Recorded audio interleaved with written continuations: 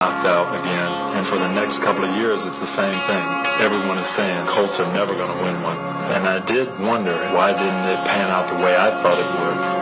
But I determined that I had to have Christ first, and that everything else came below that, including my own desires. The next year, that ended up being our year to go to the Super Bowl and win it.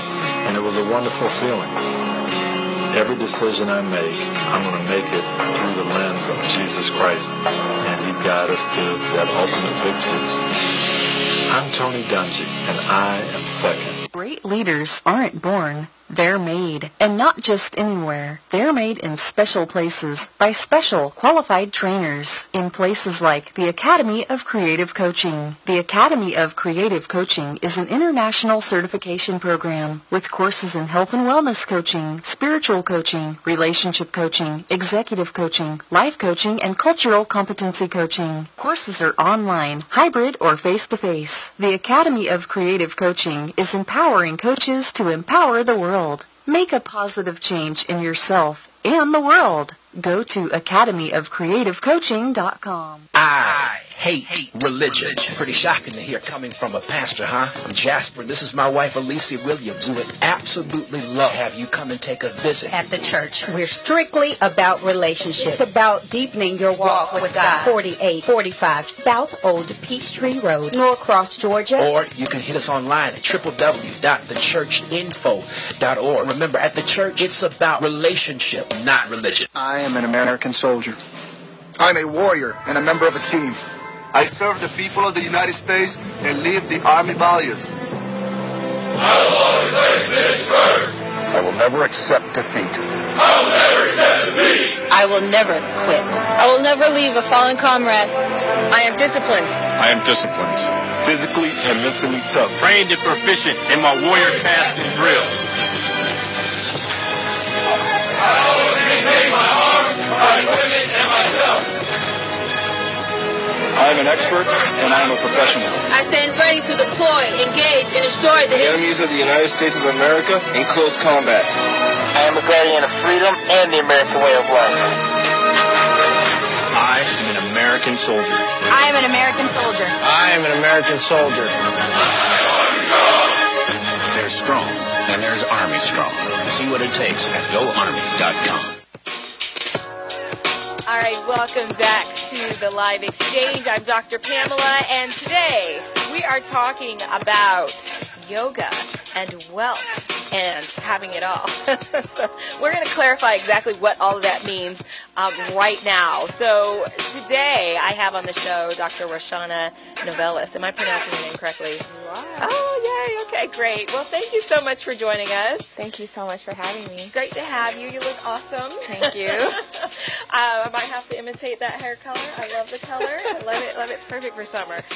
So I would love to know, I mean, now I have all of the textbook information, and I'll just kind of read some of your credentials, but Dr. Roshawnna has a Doctor of Science in Engineering, Systems Engineering, with a minor in Finance from George Washington University. She has a Master's in Information Technology, which emphasizes Information Systems Engineering. And then she has a Bachelor's in Business Management Economics and a Bachelor in Science in Computer Engineering. So you were a double major. I was.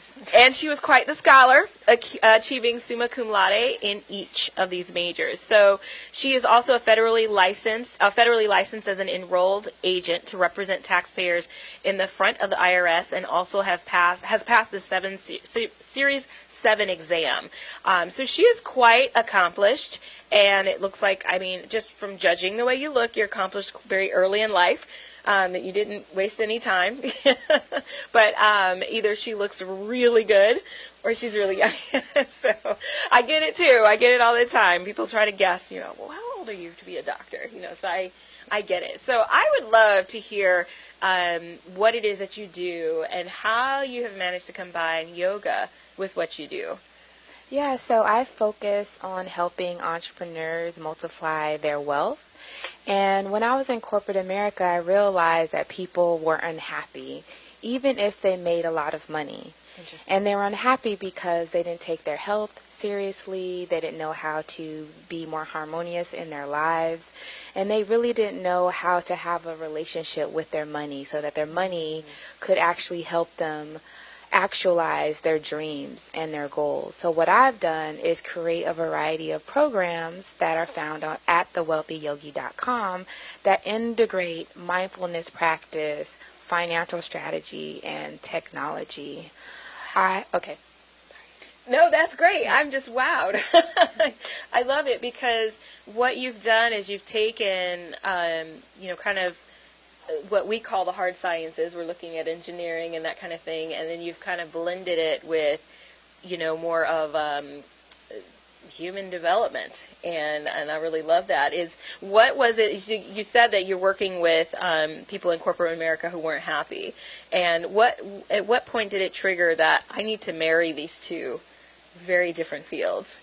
Well, actually, it was a bit later in life. I started studying mindfulness practice myself when I was 27. Okay. However, it was compartmentalized. So in 2014, I decided I needed to take fitness and mindfulness to be my number one priority. Wow. At that time, I decided it was time for me to take a sabbatical and travel to Thailand for 6 weeks. So during that period of time, I stayed at an ashram. I studied ancient yogic principles, learned Sanskrit, meditated a lot. Wow. And when I first got there, I was upset.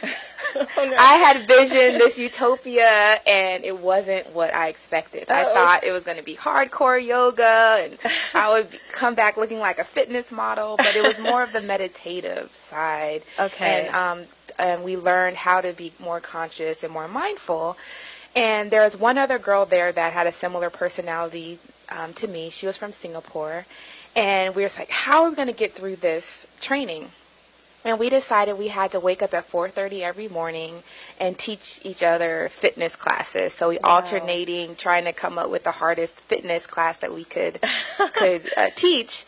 And through that, I learned that we all have the resources that we need in our lives to make us happy. And that's even if we're in the mountains of Thailand we had no hot water, no heat, but we still found a way to make ourselves happy. And when I was there, I had this huge aha moment that no matter what we have, no matter where we are, we can look inside to figure out what we need to get to this place of calm.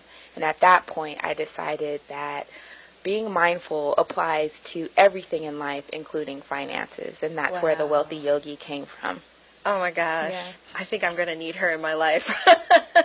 No, that is amazing because, you would think that, in the most comfortable situations, it just sounds so romantic. I'm going to Thailand for 6 weeks and I'm going to have this amazing experience. But you figured out once you got there, it wasn't quite that, and how to make it what it needed to be for you to get what you needed out of it.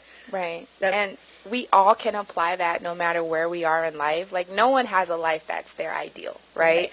But they can, take a step back, look at their lives and say, how can I make changes so that I have the most happiness, so that I feel the most wealthy? And that's what I help people do.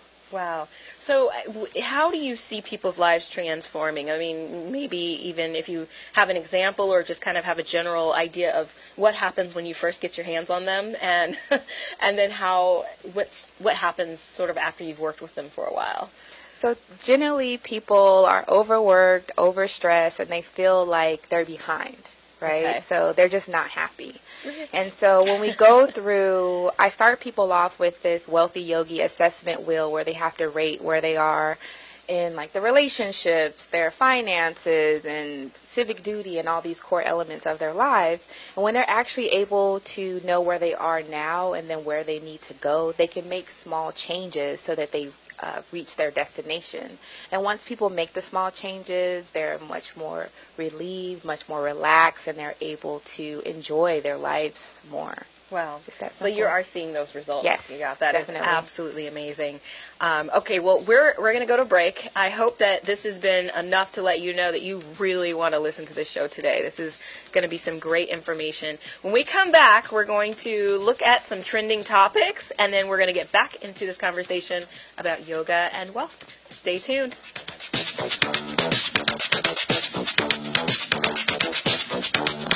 Great leaders aren't born, they're made. And not just anywhere. They're made in special places by special qualified trainers in places like the Academy of Creative Coaching. The Academy of Creative Coaching is an international certification program with courses in health and wellness coaching, spiritual coaching, relationship coaching, executive coaching, life coaching, and cultural competency coaching. Courses are online, hybrid, or face-to-face. The Academy of Creative Coaching is empowering coaches to empower the world.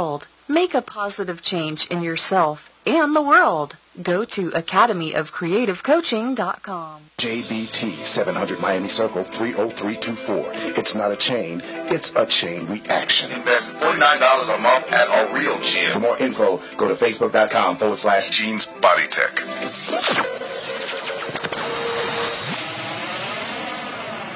Thanks for asking, but I'd rather not send you nude pictures. I'm camera shy. I already said no. Under my clothes, I'm a robot. My webcam is broken. I'm worried they'll get passed around school. I have a rash. I have nudophobia. I have lizard skin. I'm a vampire, so I don't show up in pictures anyways. Your badgering has really killed the mood.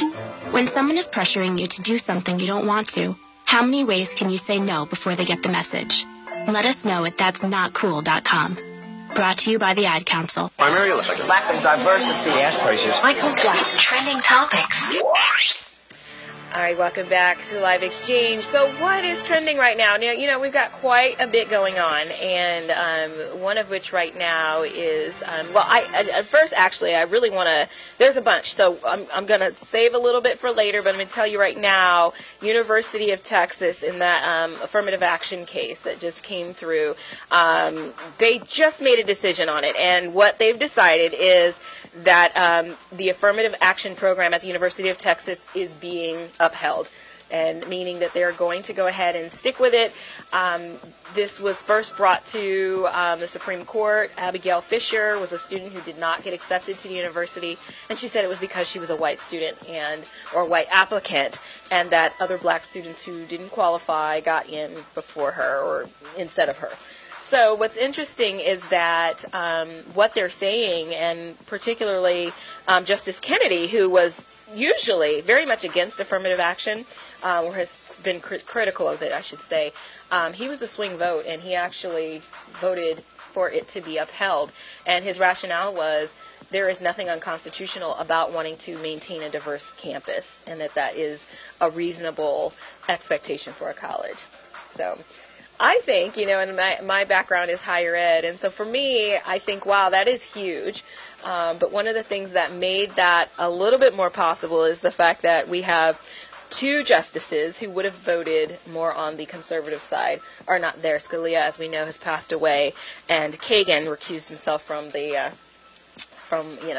voting. So very interesting how things are changed just by a couple of minor, I don't know if we can call it minor, but so it's any thoughts about that? I know I just kind of went on and on.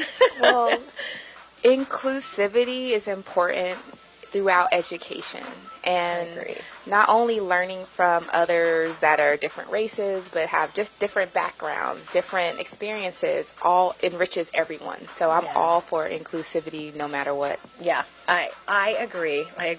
All right, well, we're going to go to break, and we come back. We're going to get a little bit more into our topic on the Live Exchange.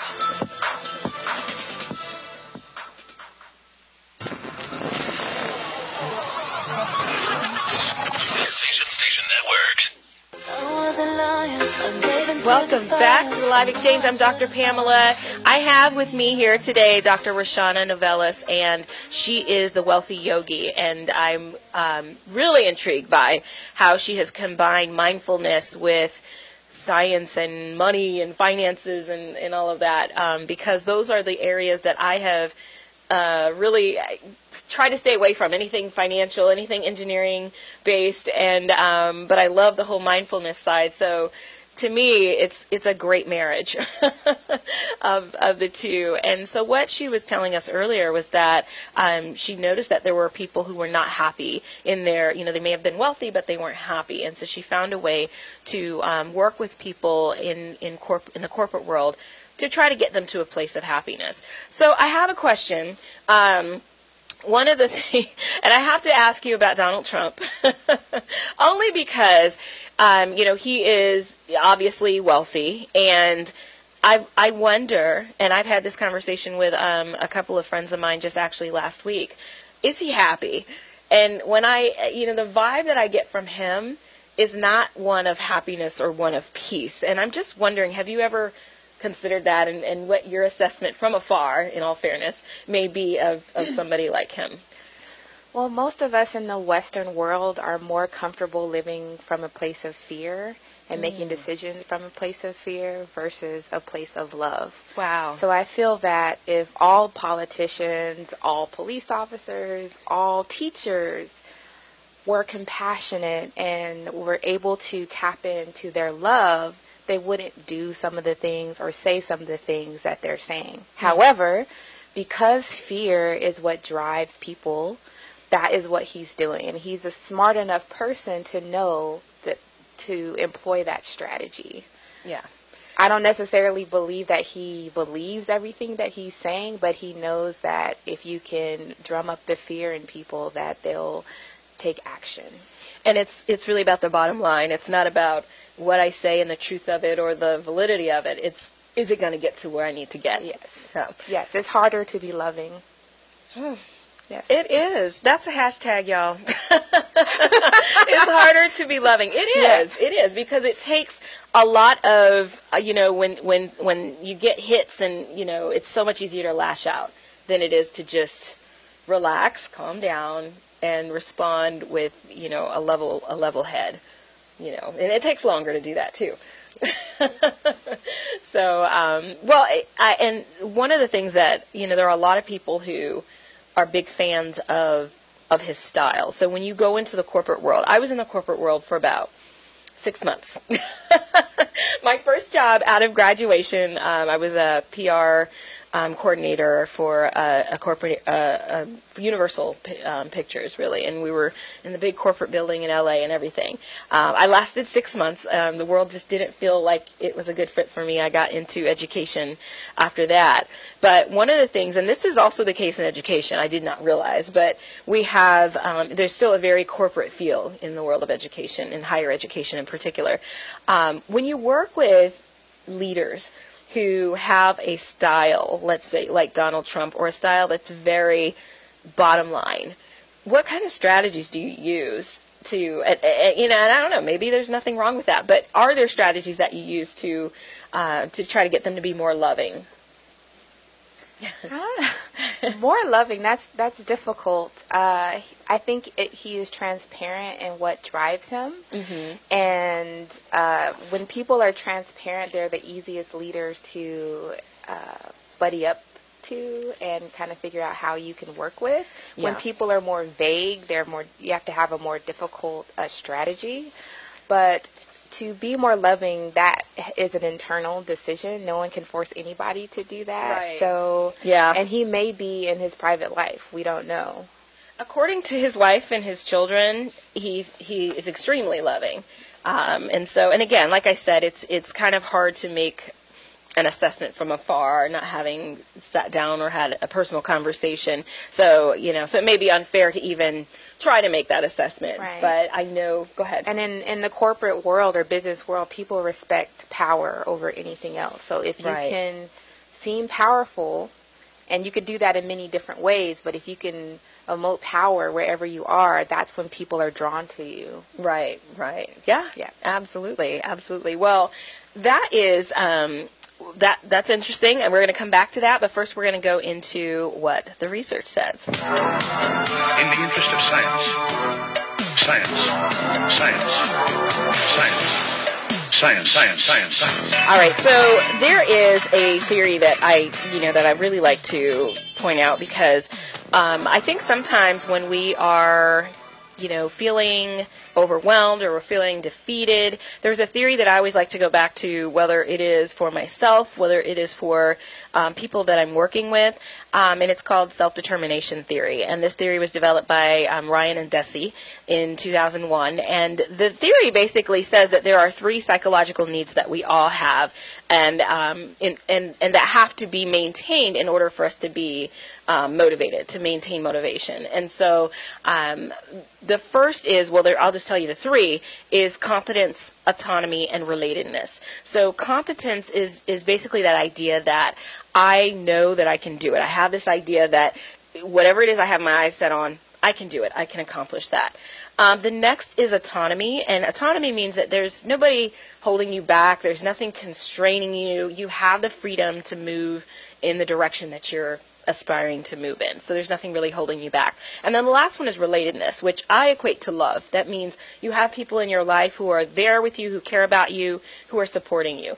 When we hear all these great stories of people who made it through college or they overcame a really tough obstacle, they always cite somebody who was there for them or had their back. And even if it was just one person, that made a significant difference. So those 3 together work to create a self-motivated person.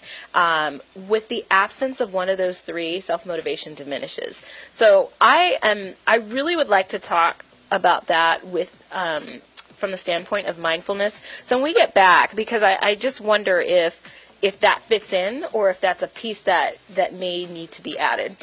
So when we get back, we're going to talk about that a little bit. That's our theory. And we'll be right back on the Live Exchange.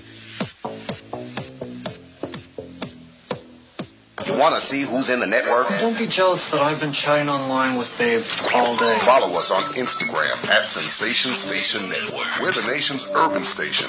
Radio, not dumbed down. I hate religion. Pretty shocking to hear coming from a pastor, huh? I'm Jasper. This is my wife, Alicia Williams. We would absolutely love to have you come and take a visit. At the church, we're strictly about relationships. It's about deepening your walk with God. 4845 South Old Peachtree Road, Norcross, Georgia. Or you can hit us online at www.thechurchinfo.org. Remember, at the church, it's about relationship, not religion. Hey, parents, finding it hard to communicate with kids in today's world of ever-changing slang? Hi, son. Excuse me?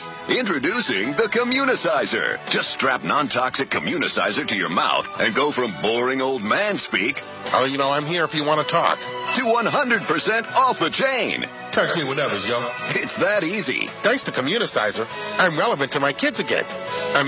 I'm fly, boo. And now when you buy Communicizer, you get the auto-tune attachment free. Sounds so hip-hop, your kids will want to talk to you for hours. I used to have to walk 3 miles uphill to school every morning, Shorty. I love you, Dad. I love you too, son. Communicizer is not available in stores because it doesn't exist. But that's okay. You don't have to be perfect to be a perfect parent. Because kids in foster care don't need perfection. They need you. For more information on how you can adopt, go to adoptuskids.org. A public service announcement from the U.S. Department of Health and Human Services. Adopt Us Kids and the Ad Council. Now roll. Well, you'll see what happens. Sensation Station Network. All right, welcome back to the Live Exchange. I'm Dr. Pamela, and here with me today is Dr. Roshawnna Novellus, and she is our resident expert for today. She is known as the Wealthy Yogi. And what I just talked about in the research was self-determination theory, and that there's basically 3 components to it: autonomy, relatedness, and competence. I always miss the third. And I really am interested in finding out how that might connect with mindfulness. And I mean, self-determination is one thing. We can be determined to do something, but does that always equate to peace and happiness?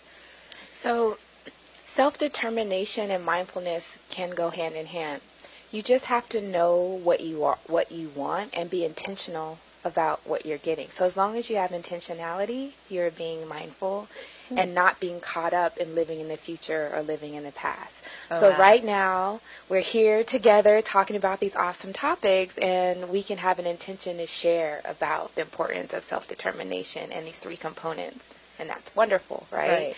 And when we give ourselves the freedom to look at ourselves and kind of rate ourselves in these 3 categories, we're better able to make shifts or changes in our lives so that we can enhance our self-determination. Right. But you have to be determined to be mindful. It's really difficult. It's really easy to be distracted by life and friends and social media and everything. So it's really, you have to be determined to be in the present moment and to really experience everything in life. So yes. How do you get back on track when you feel, or even when you feel yourself kind of slipping from the mindfulness realm? How do you get back? The best strategy is to be gentle and compassionate with yourself. Like if you are in trouble or are mean to yourself, that's not the approach. So the approach is to listen like, oh, okay, I wanted to dream about this. And you can imagine a thought like it's on a boat in a river just drifting by, the stress. You see it, goodbye thought, goodbye stress. And then you come back to what you're doing right now and then approach it with the same compassion and the same intention that you had previously. It happens. It's impossible for us to always just be focused unless you're a monk. You know, it's impossible for any of us. So don't judge yourself or, be upset with yourself for not being able to stay in the present moment as much as you would like. Right. Oh, wow. I love it. I love it because, and I think, what just occurred to me is that relatedness kind of goes hand in hand with that, because if you have people around you who are harsh to you and who give you a hard time, it's going to be really hard for you to be easy on yourself. Yes. So I think it's important to kind of think about who are the people around you. Yes. Yes. And I remember when someone was telling me that if you're type A and you like fitness, to be more balanced, you have to do gentle workouts and do slow workouts, because that's the opposite of your natural personality. So the same is vice versa. So you can't be type A hardcore all the time, right? Wow, that's a good point. And it's, for me, it feels weird sometimes to just do slow, but it helps so much. And then you're able to be refreshed and reset and then to go back out and resume your intentions. I love it. I love it. Well, that means, because I'm usually really nice, so I do hardcore workouts, so it sounds like I'm on track. Yes, sounds great. Okay, well, we're going to go into this week's Balance Challenge. Keeping your balance with Dr. Pamela. Dr. Pamela. Dr. Pamela. All right, so this week's Balance Challenge, I mean, it has to be yoga related. And so, and just based on what we were just talking about, my challenge to you is to find ways this week to make sure that you are focused on the present, that you're not allowing yourself to drift too far into the future, too far into the past, and allowing those things to, cause stress. But that you're able to find moments where, specifically, where you are motivated to be in the present and to relish the present and all that's happening in the present. Now, to do that, you might need to make sure that the people around you are gentle and are not those who are, very critical. When you find yourself slipping, be intentional about how to bring yourself back to the present. And I'm going to let the expert here add to that, if there's anything that you have to add to that.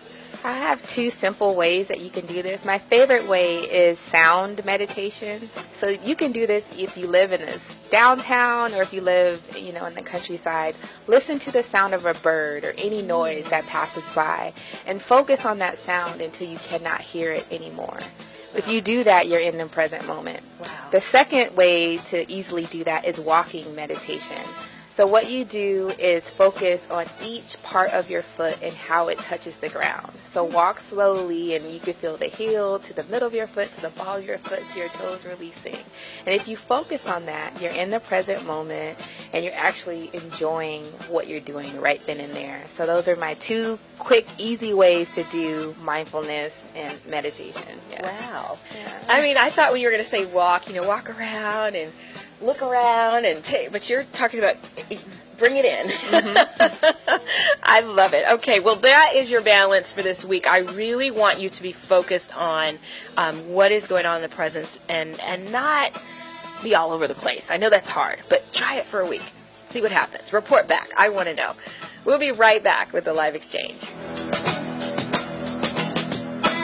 Great leaders aren't born. They're made, and not just anywhere. They're made in special places by special qualified trainers in places like the Academy of Creative Coaching. The Academy of Creative Coaching is an international certification program with courses in health and wellness coaching, spiritual coaching, relationship coaching, executive coaching, life coaching, and cultural competency coaching. Courses are online, hybrid, or face-to-face. The Academy of Creative Coaching is empowering coaches to empower the world.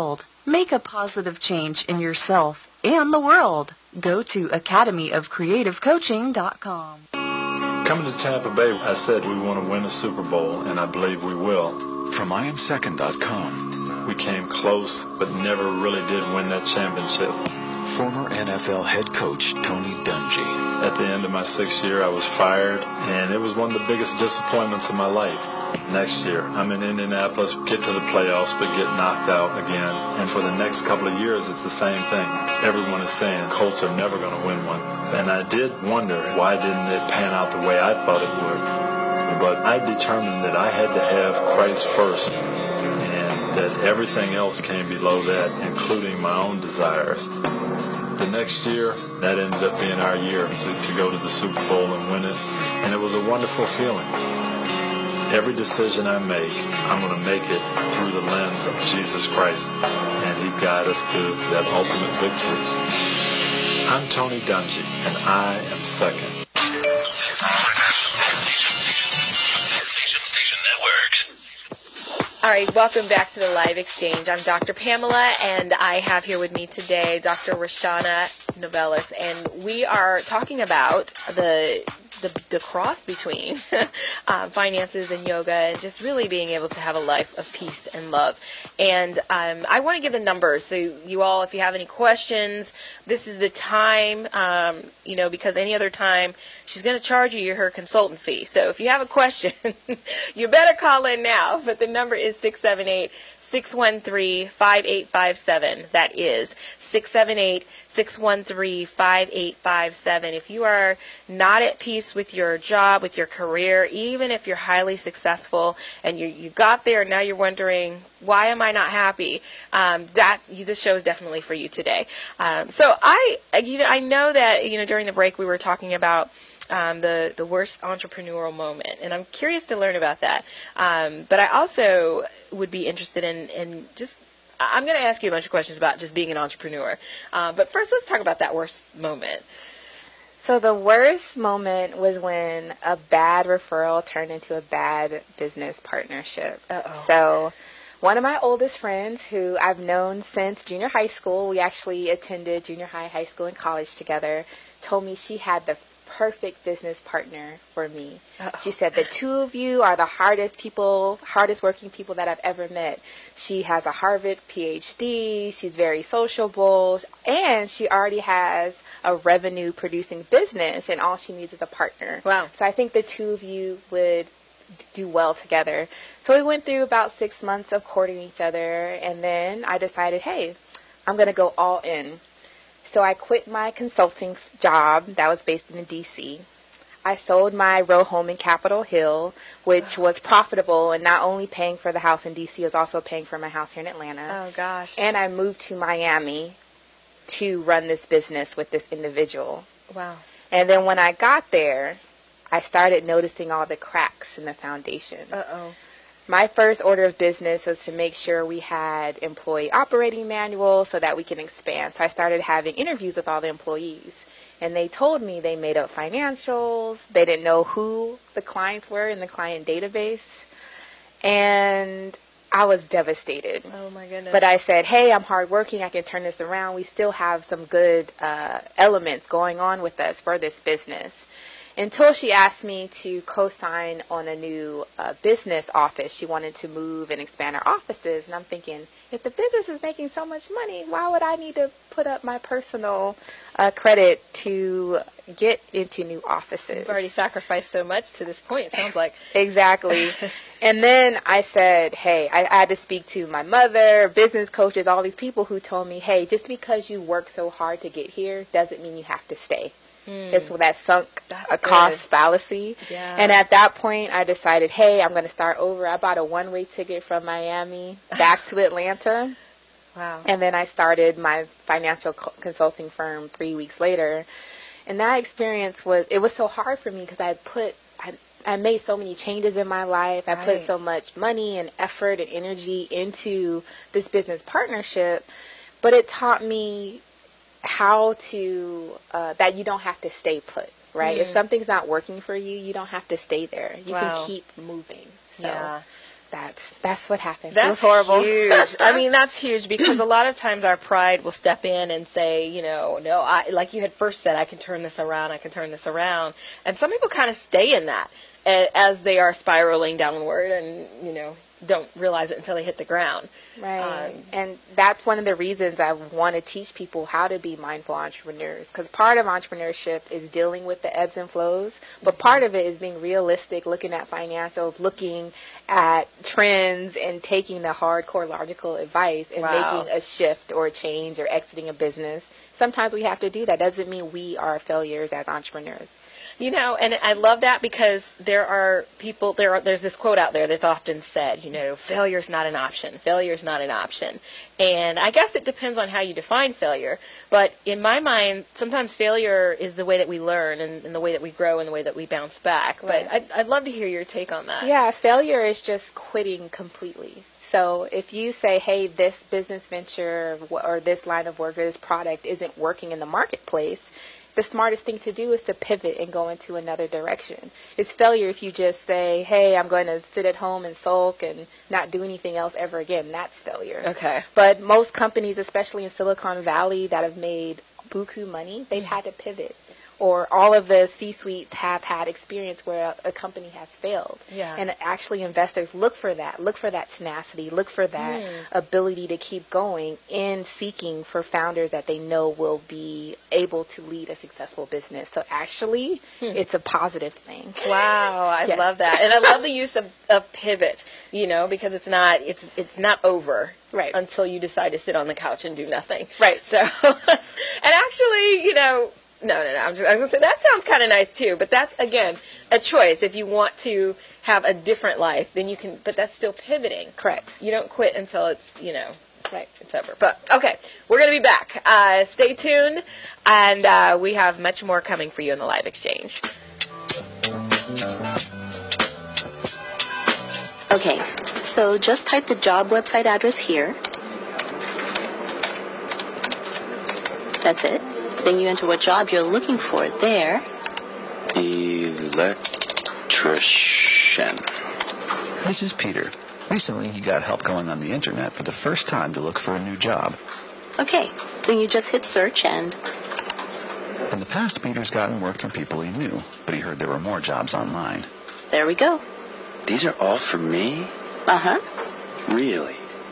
He had no idea just how many. I can't believe it. This one looks good. Peter is thinking the internet might be for him after all. And this is just one website. Wow.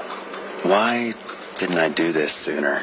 See what the internet can help you do at everyoneon.org or call 1-855-387-9166 to find a free training class near you. Brought to you by Connect to Compete and the Ad Council. It takes 12 years to create a graduate. It takes about the same time to create a dropout. And at the end of the day, the difference between a child becoming one or the other could be you. So United Way is asking you to make a pledge. Tutor a child who needs help. Mentor a kid who needs someone on their side. Volunteer to read to children. Because when a child advances, we all advance. Be a reader, tutor, or mentor. Give, advocate, volunteer. Live United. Take the pledge now at liveunited.org. Brought to you by United Way and the Ad Council. Great leaders aren't born. They're made, and not just anywhere. They're made in special places by special qualified trainers in places like the Academy of Creative Coaching. The Academy of Creative Coaching is an international certification program with courses in health and wellness coaching, spiritual coaching, relationship coaching, executive coaching, life coaching, and cultural competency coaching. Courses are online, hybrid, or face-to-face. The Academy of Creative Coaching is empowering coaches to empower the world. Make a positive change in yourself and the world. Go to academyofcreativecoaching.com. If you're looking for that ratchet, you're in the wrong place. It's the nation's urban internet station, Sensation Station Network.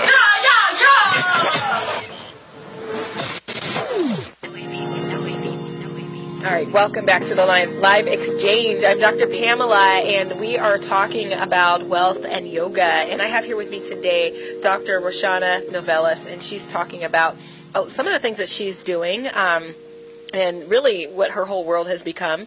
I'm assuming it has to have become your whole world to combine this yoga with finance. And I want to talk a little bit more about how those two work together. But she also just told us about her worst entrepreneurial experience, which basically comes down to just really a bad partnership. And I'm curious to know, especially for those of us who are moving into partnerships with people, I've had some experiences myself. Is there anything in hindsight that you looked at and thought, now I can see that this might have been a red flag? So number one, using third-party attorneys, CPAs, all of those kind of individuals. I actually relied on the people that she had. I'm like, oh, they're smart. And I'm like, I'm smart enough to review all these documents myself. So there was a bit of ego in that regard. But after it, when I was deciding whether I wanted to exit the business, at that point, I did consult my own counsel. And they're like, this is horrible. There's so many holes. Okay. So that's the main thing, is to consult people who have an expertise in the area that you're seeking. So the legal expertise, the financial expertise, and even a business coach to make sure that everything's on the up and up. Because I had one individual who informed me, saying like, no business owner who is making that much money would have given you that much of an equity stake for what you put in. Wow. Like, that just doesn't make sense. And I'm just thinking, I'm getting a good deal. And they're like, no, that just didn't make sense. Oh. I'm like, oh, really? Okay. So you would have known that just had you consulted with somebody ahead of time. And pay people. Yeah. We all have friends that we can call real quick for a quick question. Do not do that. Pay people for their expertise and advice, and pay for a thorough review of all contracts prior to signing anything. Right. So those of you who want to call in, 678-613-5857 with a question, this is not a consulting thing. So if you have specific questions about your business, it's cool to call and ask about it, but you still want to go hire a professional to really get to the bottom of whatever it is that you need to deal with your business. But we do encourage you to give us a call, 678-613-5857. But I ask the hindsight question because I always like to pull lessons out of my experiences. But with regards to mindfulness, how is there a rule about how often you look back at the past to learn from those things, and as opposed to staying present? How does that work? It's funny that you ask, because now when I look back, it doesn't affect me. And when we're going through hard times, we kind of feel like life is going to stay this way forever. Yeah. But it's not. Everything changes, whether it's the happy times or the sad times or the stressed out times. So we can keep that in mind to know that nothing lasts. Then we're able to be more mindful. Okay. Right? So if our relationship ends, if someone breaks into our car, or whatever, we're like, okay, I'm upset now. But this is not going to take over my life. So that is the point. So, be more mindful. And when you look back, you can see how you could have integrated that more into your life and how you can do that moving forward easier. So looking back is not necessarily a problem in and of itself. When does looking back become a problem? When you live there. Okay. You can't live in the past. Right. The only moment we have to live in is now. There's nothing wrong from learning from experience, right? Yeah. And planning for the future. But once you learn and once you plan, all you have to do is execute, and execution happens now. That's in the now. Yes. I love it. And my issue isn't so much living in the past, it's living in the future. So my head is always about 20 years ahead. Well, as I get older, I pull back a little bit. It might be about 5 years ahead now, but that's my biggest thing is being so futuristic and always planning for the future. And I remember being in college and driving up and down the hills of Bel Air in LA, thinking this is going to be my life. This is going to be my life. And I still kind of do that thing. It hasn't become my life yet. So to what extent is the future, I guess, when you live there? I don't know if that's the same answer, but that becomes too much of an obsession. So strategy is important. So that's the third step of my 5-step money multiplier system. So you have to have a strategy. So I recommend having a 5-year plan and a 90-day plan, right? So once you have those plans, You just have to execute and live towards the plans.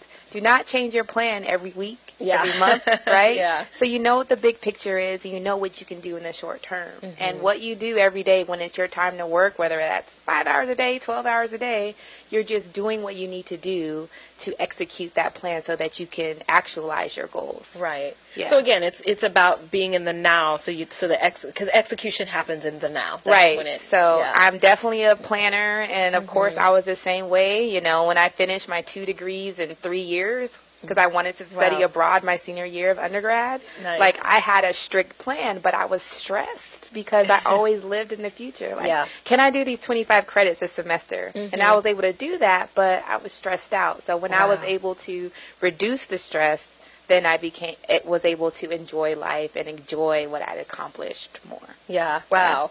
I love it. I love it. Well, we're going to move into love notes, and hopefully we'll have be able to help somebody out today. Love Notes with Dr. Pamela.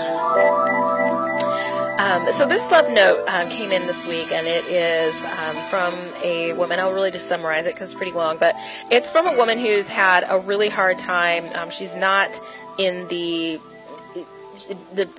one of the things that we're talking about this week is, can we have it all? And she feels like she doesn't have. She's been striving to have it all, and she's kind of drowning in finances. She's drowning in situations with her ex. She's drowning. It seems like in every category there is something going on that's making her life unpleasant, that she's nowhere near having it all. She's nowhere near being happy and at peace.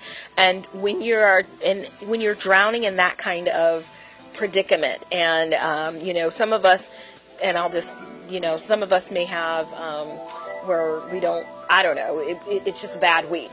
But when somebody is kind of stuck in a bad era, a bad decade, how can somebody who is that deep in, it sounds like she's that deep in, pull out of that? Is that something they can do by themselves? Or is that something that needs to, do they need a community? What's the best way to pull out of that?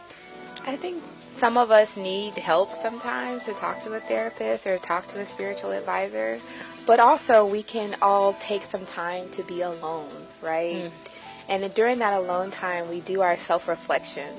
Where are we today, and where do we want to go, and what can we change to get there? And sometimes we need a week, sometimes we need even longer.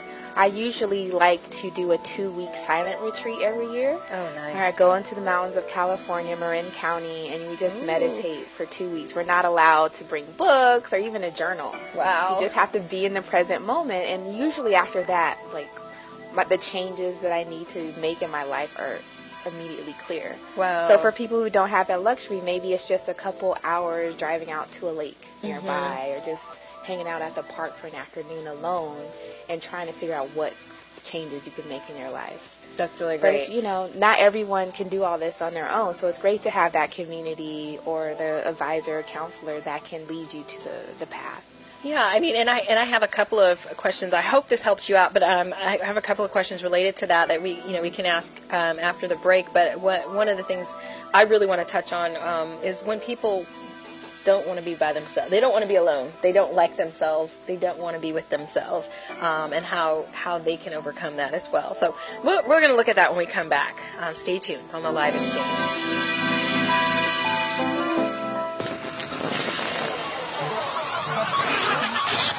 Station Network. Great leaders aren't born, they're made. And not just anywhere. They're made in special places by special qualified trainers in places like the Academy of Creative Coaching. The Academy of Creative Coaching is an international certification program with courses in health and wellness coaching, spiritual coaching, relationship coaching, executive coaching, life coaching, and cultural competency coaching. Courses are online, hybrid, or face-to-face. The Academy of Creative Coaching is empowering coaches to empower the world. Make a positive change in yourself and the world. Go to academyofcreativecoaching.com. All right, welcome back to the Live Exchange. I'm Dr. Pamela, and I have here at my side Dr. Roshawnna Novellus, and she is the Wealthy Yogi. And I really love, I don't know what I expected, but, this is right down my alley, and I'm really loving this. Even her vibe has just got me like, which is great. I needed that today. So one of the things I just talked about a letter that we received from somebody who feels like she's just kind of entrenched in this rut, I guess, that's just been going on financially, dealing with exes, just really not being able to get a grip on peace in her life. One of the things that Dr. Roshawnna just recommended is finding a place, finding those opportunities to have alone time. And I'm just curious to know and I know people who really just don't want to be by themselves. They loathe that. How is this a strategy for them as well? I think it's a strategy for everyone. A lot of people who don't want to be alone just want someone else to kind of distract them from their own lives. And we all have to be present in our own life for some period of time. Yeah. Right? So if that's not your default mode, you can just have a smaller period of time. So even if you start with 5 minutes, right, and reflect, maybe you can journal, maybe you can do art project, do something that's just about you and doesn't require you to talk. Yeah. It's just very important. Oh, I love it. I love it. One of the things that I did when I was when I first started working at a Catholic campus, I don't have a Catholic background, so I wasn't familiar with some of the things, but they had a silent retreat center that employees had the opportunity to go to. So immediately upon being hired, I took advantage of the opportunity, and it was only 2 or 3 days, but it was total silence. We had our own rooms, and I thought it was the most peaceful experience ever. Haven't done it since. I think it's been about 14 years. And so I'm thinking, gosh, I got to get back to that because, and so how hard is it to find places like that? And is it accessible for people who don't have a lot of money? Yeah, there are places around there, even places here in Georgia. I usually go to my favorite Spirit Rock in California. But places like Spirit Rock have a scholarship program. They even have a People of Color retreat where it's almost free for people to attend. Wow. So there's a lot of different resources that people have or can use to do a silent retreat. Then, of course, the cheapest way would be to just decide to be silent and go out in nature and just do that for yourself and do not let yourself speak. Even when I was in Thailand, every Thursday we couldn't speak. Not even to yourself? Not, Oh, I talk to myself so much. And it's interesting how you communicate because you're not supposed to look other people in their eyes, but to say, hey, can you pass the spoon so I can get some rice or whatever, or can you do chores without speaking? And you realize you can, and it's fine, and you actually enjoy, like watering plants or washing dishes in a different way if you're not being distracted by talking. Interesting. So it's not the communication that's the problem. I don't want to say the problem, but it's just the actual verbal. Yeah, because when we speak, we actually think about how we're going to sound to the other person. So we formulate our words. All people do it, right? So you're taking a little bit of energy to make sure you appear a certain way, right? So if you just let yourself be, and you don't have to actually worry about anyone else's judgment. So when someone's talking to you and you're listening, you have to focus on, let me listen, let me be present. What do I think about this? No, let me not think about it because I'm listening, right? So there are all these thoughts going on. So it allows you to relax more and not having to listen to anyone else. Well, interesting. Yeah. Wow, this is good stuff. This is good stuff. Okay, just want to remind you all, give us a call, 678-613-5857. Really great information. The reason why I'm asking these questions is because a lot of people I know are all about why they can't do it. Why, they immediately have a list of reasons. I have kids, I have this, I have that, I've got a job, I can't take time off, and they immediately go to the can't. So I really want people to think about how they can. Yeah, even in your car, if you turn off the radio, if you turn off the hands-free, and you just drive, just drive and pay attention to the cars around you, it's a completely different experience. Yeah. So that, brushing your teeth without daydreaming, taking a shower without daydreaming, these are simple things that everyone can do to start feeling the bliss of mindfulness, right? So you shut off the daydreaming because I know somebody's going to ask, how do you shut off the daydreaming? And I'm going to go back to what you said about like when you're walking, focusing on how your toes, right? So showering, maybe how the water hits your face. It's beautiful, all the little drops of water and the streams and all that and the soap. So if you just focus on that, you're in the present moment, right? I'm going to try that. Yeah, they're simple things. So if you start with small things like that, then you can expand it. Okay. Yeah. That is so neat. I love it. So I was about to go into something else, but we're going to go ahead and take another break. And when we come back, we're going to talk a little bit more about what does finance have to do with any of this at all. So stay tuned, and we're going to find out on the Live Exchange.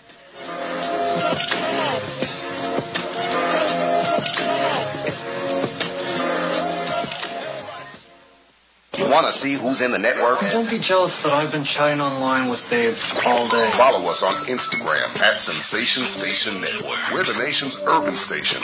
Radio, not dumbed down. Now we come to the special feature of our program. Sensation Station Network.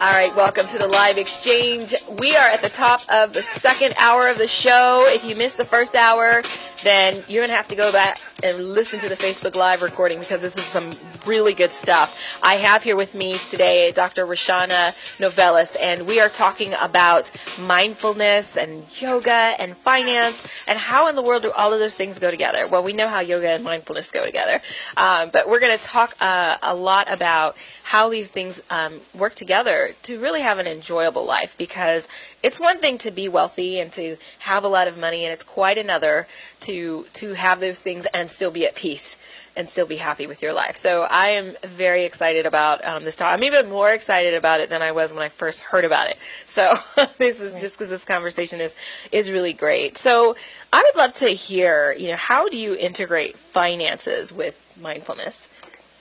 Great. So I have this 5-point wealth multiplier system. So the first point is mindfulness, which we already discussed. Okay. And the second point is being honest with yourself. So once you're honest with yourself, you know what goals you have, what things in your life are important. So say you're a musician and you love guitar lessons. So that guitar lessons might be part of your budget, whereas something like coffee or going to happy hour may not be in your budget. Okay. So there's an honesty exercise that all of us have to take to figure out our ideal budget and how we should allocate our money. But this requires being present first and then being honest second, right? And when we're able to do this, we're able to eliminate a lot of the things in our lives that we do not need. So I have a close friend who was anti-debt, but she got her MBA and had all of these student loans. And she said, what is the fastest way that I could pay off the student debt? So she decided to do something non-traditional for someone with an MBA. She decided to join the Navy. And after serving her 4 years in the Navy, all of her student debt was paid off, free and clear. And everyone besides me, well, I'm sure I wasn't the only one, didn't understand why she didn't just get a high-paying corporate job or do something in Wall Street. But she said, I don't want to have debt. This is my life. I don't like having this over my shoulder. I want to have a freer, unburdened life. Yeah. And she was able to make that decision because she knew who she was, and she used that self-awareness to decide on her financial path forward. So all of us can do that instead of comparing ourselves to other people, the Joneses. I want to be like this person on TV or be like this person on our social media feed. We could say, hey, what do I want in my life? Right. And then how can I mindfully get there? Yeah. So even when I decided to go to Thailand, I said, I'm going to have to figure out how to pay for it, right?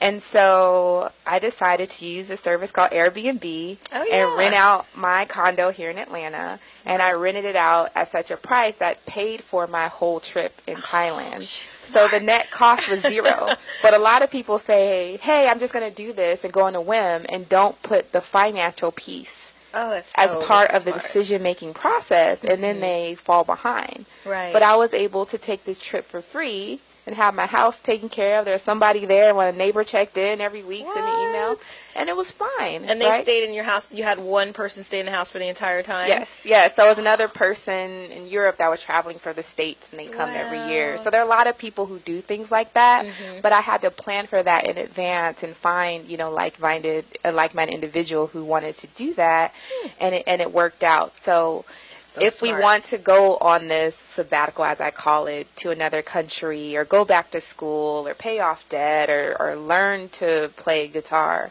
we just need to integrate being mindful with that desire with how we're going to finance it. This is a smart woman. My gosh. A smart person. You know, just I'm amazed because nobody I shouldn't say nobody. She clearly does. But very few people think creatively about how to solve problems and, you know, and to really, for the lack of a better term right now, think outside of the box and just do things differently. And that's one thing. I have always been quite a risk taker, but I think you've kind of outdone me in the creativity realm right now. That's really awesome. And that was going to be one of my questions is how, because, I read Eat, Pray, Love shortly after my own divorce. And I'm thinking, and even, I wrote a book after called Letters to the Brokenhearted. And I even wrote in there, not everybody can just up and go to India, Indonesia, and I can't remember the last country. Yeah. And the way she did. But as I think about what you just said, and, there are ways, everybody isn't in a position to do it right now or the way she did it, but there is your own creative way to do what you need to do. Right. I have another friend who teaches kids in Brooklyn, and she also has the same desire as I do to love to travel. So she started applying for grants that were focused on taking kids from cities who had never left and exposing them to the world. So now, every summer, she gets to take a group of kids from Brooklyn all over the place. So I met her in Croatia a couple years ago. That's amazing. So she, as a teacher, she couldn't, fund it herself, but she said, hey, I'm smart. I have this background and perspective. I'm going to make this happen. Right. So you have to know what your goals are and what's important to you so that you can make your finances work. That is amazing. I mean, use the tools that you have in your toolbox. Yes. We all have them. They're not all the same tools. Right. But what do you have to make what you need to have happen? That reminds me of a theory, another one that I'm going to bring up later. But stay tuned. We have more great information for you on the Live Exchange.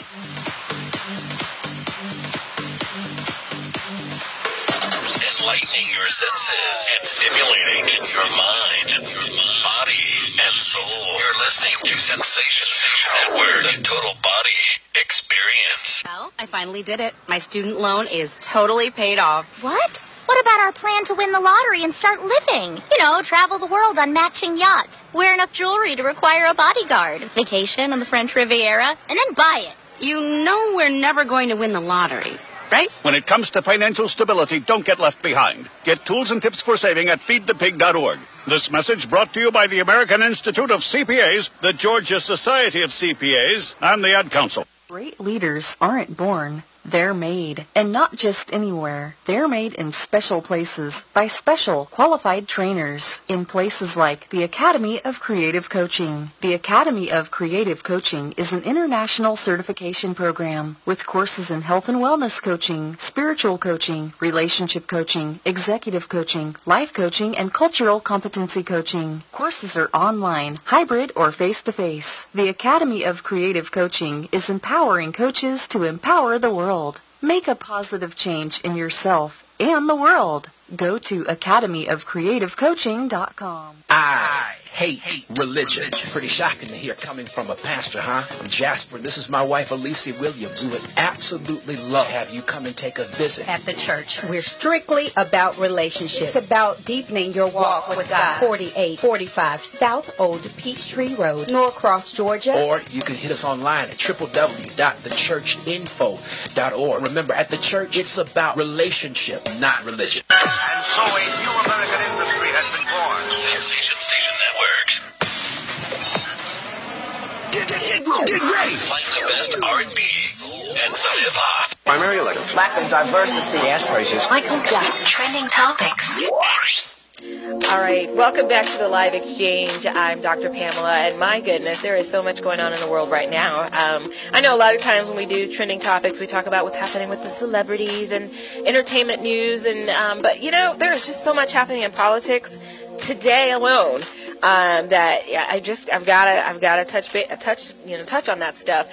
So right now, as many of you may or may not have heard, the Democrats are actually engaged in a protest sit-in as we speak on the House floor, and and despite that, or in response to that, the Republicans, in attempt to shut it down, pretty much took a break or a recess through July 5th. And so, there's a lot of criticism about going into the holiday and everything with this still sitting on the table. And for those of you who don't know, my goodness, turn on the TV, but it's really about the lack of action with gun control, and the Democrats are ready for some kind of action to be taken. They're not saying that the Republicans have to agree with them or that they have to vote in a certain direction, but at least let's talk about it. At least let's debate this. Let's put something on the table and let's make a move on it. And so that's pretty much what's going on right now. I don't know if you have any thoughts. I can just keep talking. So that is one of the biggest things that's going on right now. What's interesting is as I listen to the debates on both sides, one of the things that happened one of the statements that was made right after the shooting in Orlando was that, this whole issue really escalated once a group of kids got killed in Cincinnati, or Connecticut, I'm sorry, and nothing was done then. So how do we expect that anything is going to, if kids aren't even enough, according, what does it take? Yeah, so. Politics doesn't include compassion for some reason. If, 92% of people in America want there to be some changes to gun control laws and background checks, but yet that's not reflected in Congress. Yeah. That's just hard facts. Yeah. So... Well, what's interesting about facts and statistics and numbers is that they're both throwing them out. Yeah. And their statistics are opposing each other. But it's, my thing is, that's the beauty, maybe not the beauty, that's the vice of statistics and numbers is, we can tweak them to tell the story that we want it to tell. So I'm seeing that happen on both sides. I'm seeing that those who are opposed to any gun control laws are saying that there are statistics out there that are saying that because more guns are out there, crime has gone down. And then on the other side, the argument is, no, crime is not going down, and using their own set of statistics to argue that, which is so interesting. But at the end of the day, I totally agree with you. It's about compassion. It's about what is it going to take for people to be safer. It really comes down to that. And really, we're safe because most people don't want to harm others. Like, that is the truth. Because they're not police around us at all times, yes, right? So most right. people do not have a desire to hurt anyone else, and hopefully that'll just grow. Yeah. Yeah, and I think you're right. With the media and the things that come out, it tends to heighten our fears about things that may not really be realistic. Right. So, right. Yeah. So I told you guys turn your TVs on. Don't turn your TV on. Go ahead and just be in the present. Don't worry about that. But there is just so much going on out there. And another thing that just came out was the Freddie Gray case. The police officer. So they're trying them separately, and so the police officer that was being tried, or the decision that was made today, is the one that was doing the driving the van, and I kind of thought this was going to be a hard case to prove anyway, but they were charged him with second-degree murder, saying that the way he drove caused his neck to be injured, and for that to cause his death. And I just thought, oh, that's going to be a tough one to prove. And so apparently he was acquitted, and that is something that they weren't able to prove. So I want to know who actually hit him, or who actually landed the punch or the blow or whatever that caused the break. But I guess that's what everybody wants to know, right? Right. So that's what's trending right now. And it's not all great news right now. So this might be a really good time to turn the TV off, to just go do some reading, go do some walking, some meditating, or something that's going to kind of bring in a more positive vibe. Right. And maybe these bad stories are what you need to be more positive and to say, hey, am I adding to the fear, the chaos, or I'm adding to the solution? I love it. Be part of the solution. Yes. Be one of those people. I saw this on Facebook yesterday. Be one of those people that make other people think, wow, there really is good in the world. Yes. That's... So we're going to go to break, and when we come back, we're going to talk a little bit more about finances and yoga. So stay tuned, and we'll be right back on the Live Exchange. Are you thinking about getting your GED diploma? Well, here at the GED Pep Talk Center, we've got a number of pep talks that can motivate you. Sometimes things don't always turn out the way you want them to. You know that feeling? People look at you and don't believe in you. You want some gentle encouragement. Then you're on your way to your GED diploma and a better life. But I know they're probably just a little bit nervous.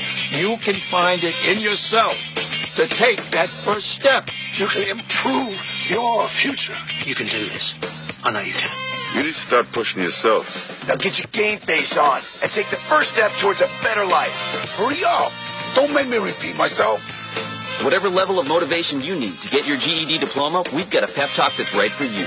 Call 1-877-38-YOUR-GED or visit yourged.org for your pep talk and find free GED classes in your area.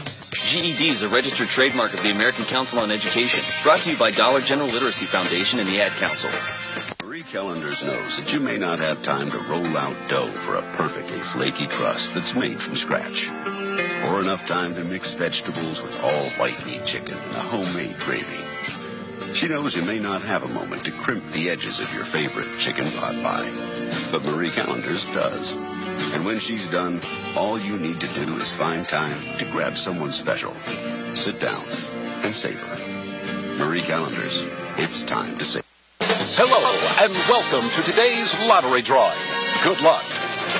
And here's today's winning numbers. First one up, it's not yours. Second one, not yours. And another number that's not yours.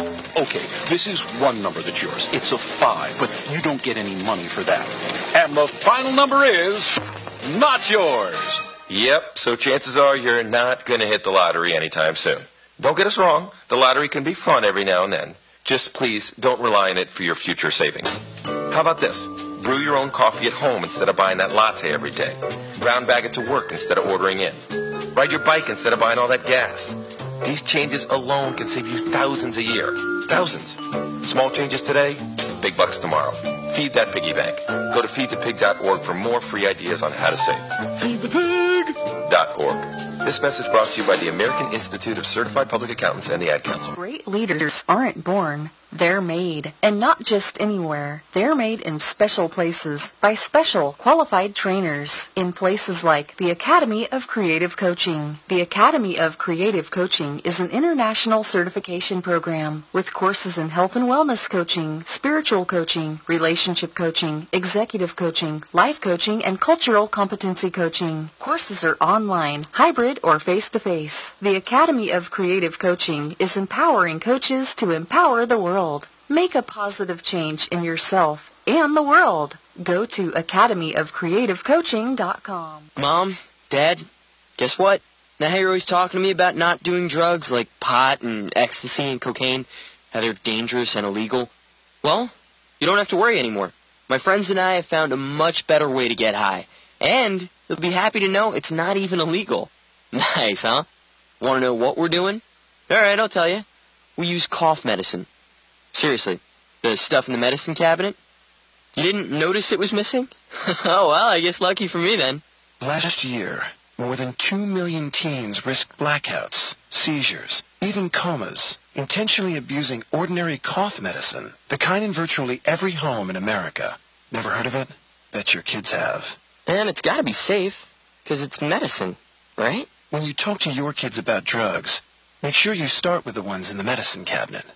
Need help getting the conversation started? Go to drugfree.org.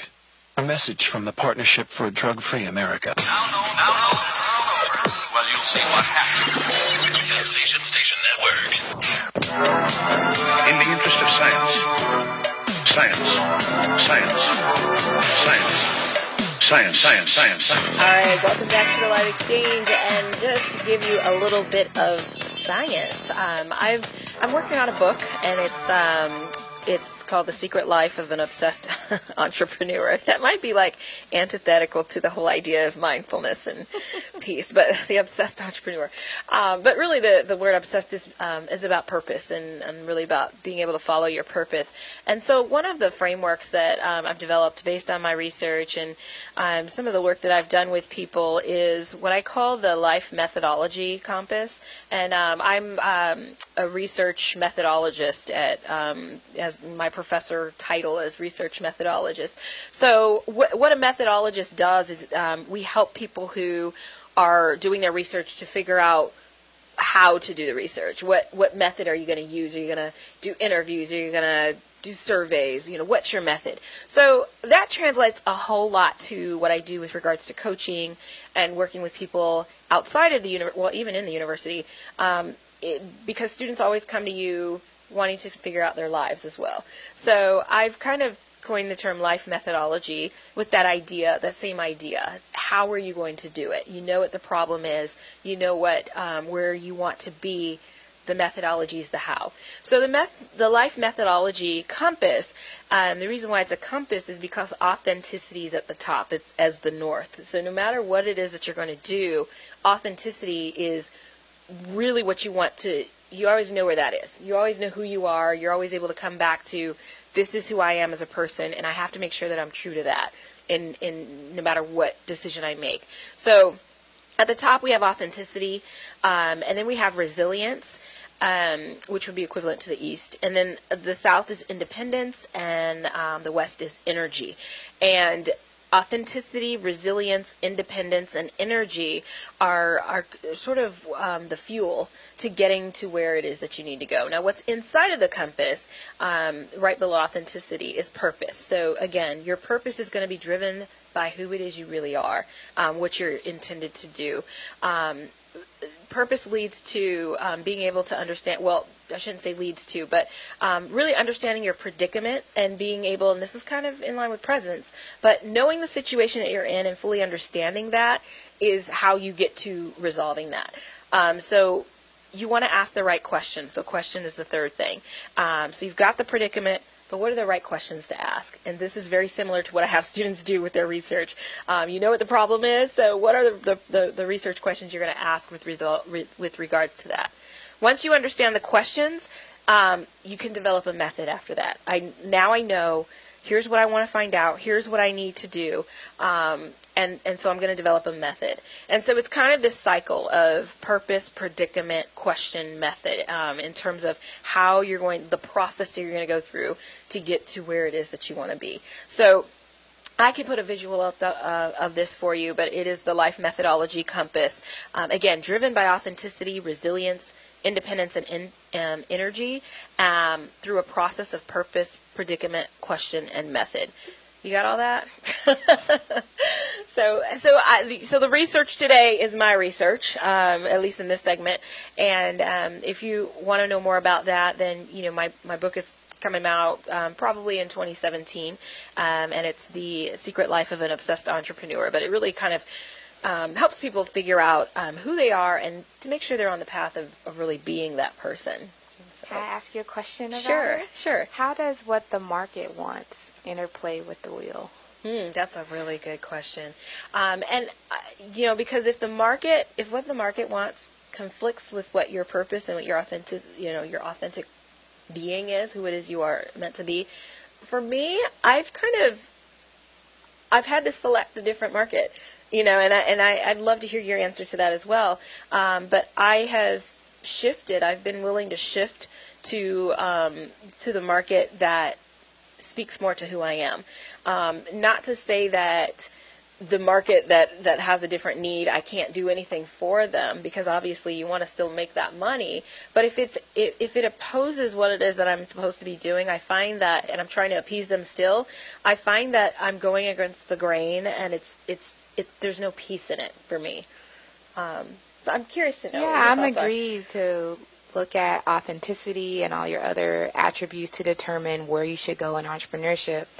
Also, you have to do the market research to see if the pairing makes sense. Right. And there are many ways to do it, right? So with each option that you have for you, do the market research and see if that market wants you as your authentic self. And what if they don't? Well, if they don't, you might not be able to make money in that arena. Maybe it's something you volunteer at, right? Yeah, I mean, because I know a lot of people who will go against their authentic self to appease the market. So I mean, I would love to, because to me there's no peace there. Right. So we're going to break? Nope. Okay. So we I'm always like, but what about those who go against their authentic self to appease a market that wants what they can give but isn't necessarily in line with their own purpose? So sometimes we have to do that. Sometimes it's for temporary reasons. So, like, for instance, when you get out of college, you take a corporate job for the first couple years. For 6 months. to, build up your nest egg so that you could be your authentic self. So sometimes we have to make sacrifices to get to reach our goals. True. And they're not, necessarily bad unless you are betraying your, ethical principles. So as long as you're not betraying those, sometimes it's okay. But you do make more money. You are more happy when you are authentic. That's great, and I love that you made the distinction between your ethical principles and and your authentic self. I don't know if it's possible to have every point in your life, from the moment you were born to the moment you are no longer on this earth, to be authentic 100% of the time. But it is good to try to strive towards your being true to your ethical self. Yes. During that time here on Earth. So, all right, we'll be right back. We have much more for you, so stay tuned on the Live Exchange.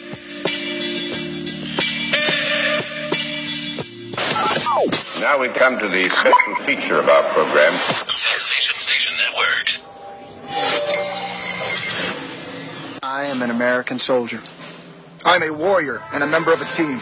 I serve the people of the United States and live the Army values. I will always place this first. I will never accept defeat. I will never accept defeat. I will never quit. I will never leave a fallen comrade. I am disciplined. I am disciplined. Physically and mentally tough. Trained and proficient in my warrior tasks and drills.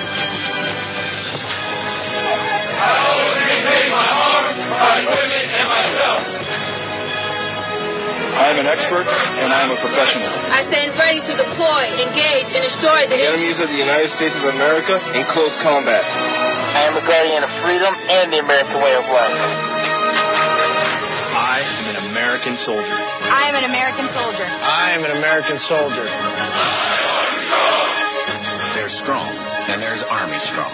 See what it takes at GoArmy.com. Great leaders aren't born. They're made, and not just anywhere. They're made in special places by special qualified trainers in places like the Academy of Creative Coaching. The Academy of Creative Coaching is an international certification program with courses in health and wellness coaching, spiritual coaching, relationship coaching, executive coaching, life coaching, and cultural competency coaching. Courses are online, hybrid, or face-to-face. The Academy of Creative Coaching is empowering coaches to empower the world. Make a positive change in yourself and the world. Go to academyofcreativecoaching.com. I hate religion. Pretty shocking to hear coming from a pastor, huh? I'm Jasper. This is my wife, Alicia Williams. We would absolutely love to have you come and take a visit. At the church, we're strictly about relationships. It's about deepening your walk with God. 4845 South Old Peachtree Road, Norcross, Georgia. Or you can hit us online at www.thechurchinfo.org. Remember, at the church, it's about relationship, not religion. You want to see who's in the network? Don't be jealous that I've been chatting online with babes all day. Follow us on Instagram at Sensation Station Network. We're the nation's urban station. Radio, not dumb down. All right, welcome back to the Live Exchange. I'm Dr. Pamela, and I see some of you are still joining us on Facebook. Thank you. I see you there, Jennifer Glaze and Yvette Calzadia. Benita Ramsey, great to see you all there. I have today with me Dr. Roshawnna Novellus, and we're talking about mindfulness and finances. And I think you got to 2 points.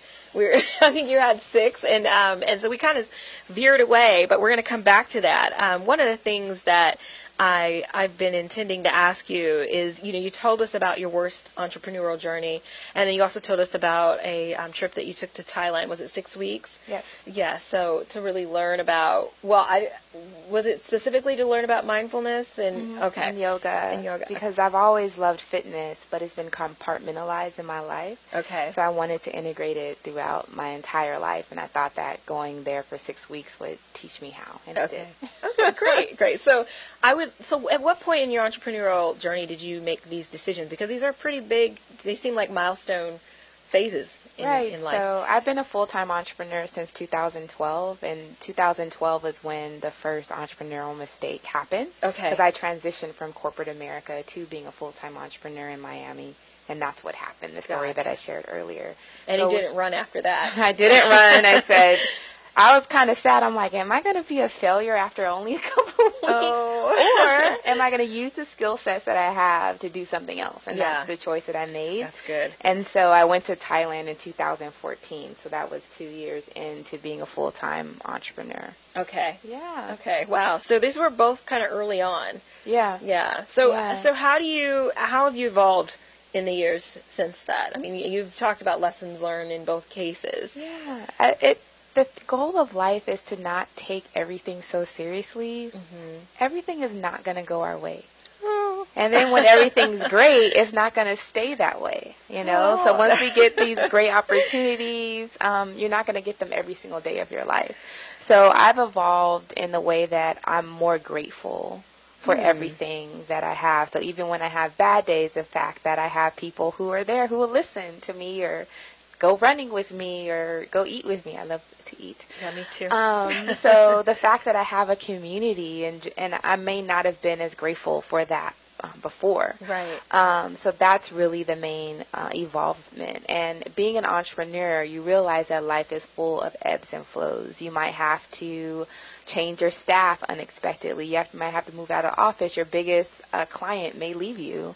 But that doesn't mean your life is over. It doesn't mean you are a horrible person. So being able to look at it and say, yeah, this kind of sucks, but I'll figure it out. I'm still me. I still have my skill sets, and I know that I can figure out a path forward.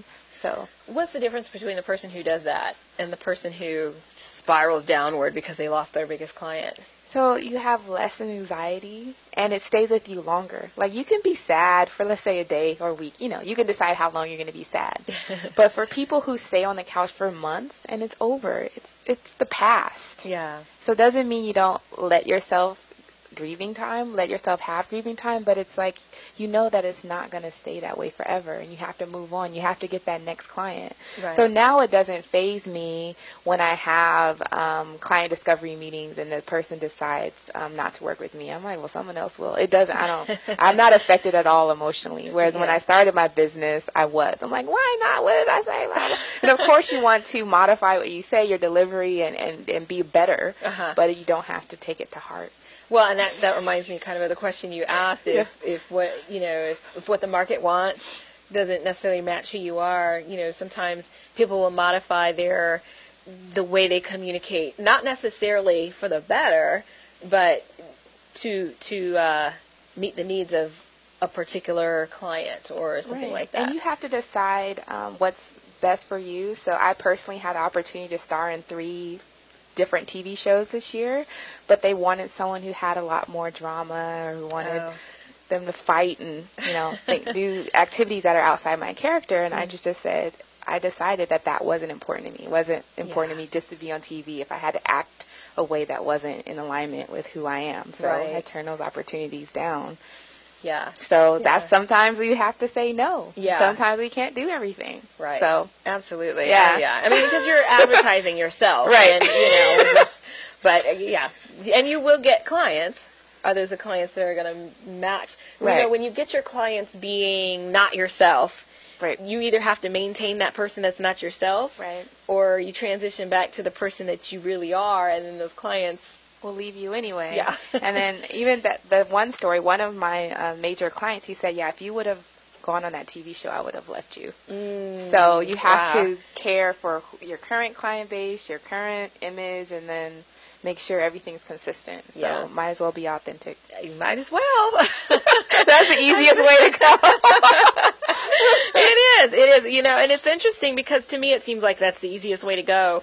But again, I think that when you have a hard time accepting who you truly are, wearing the veil becomes the norm. It becomes, you know, and some people don't even like to take the veil off at home. They can't stand to see their own selves when they're alone. And one thing I had to learn was that just because I'm being authentic doesn't mean other people will get me. And that's okay. I've learned that too. That is okay. Like, so I'm flower child sometimes. Other times I'm like the stiletto girl. And I love both. Those are both parts of me. Yeah. And then I'm the yogi. So people will see me in all different outfits. Oh my gosh. And they're like, which one is really you? I'm like, they all are parts of me. Yeah. Because I'm a multifaceted person. And and that's me. I love it. So. Yeah, that's so. I mean, and me, I'm like jeans and hats sometimes. I'm stiletto sometimes. Yeah. I mean, but you're right. Yeah. You know, they're all different parts of you, and it's important to realize that you have these different parts. Yes. You know, and if I were to try something that maybe just didn't work for me, then you know I can adjust. But I know myself well enough to know, you know, what works, what doesn't, and to be forgiving of yourself when you try something that doesn't work. Right. You know. So, yeah. Interesting. Well, and I love that we have to go to break. And